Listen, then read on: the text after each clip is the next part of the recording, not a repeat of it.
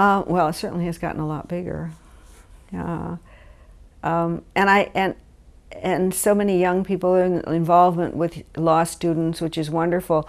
I think there were fewer JA law students in those days to have, so that we didn't really do that kind of outreach. I think that the things that are being done in terms of community involvement and community education are absolutely wonderful, especially because access to legal services is so difficult and expensive. I would certainly encourage more of that kind of endeavor from members of the bar. I know that JABA does a lot of that, and I think that's really wonderful.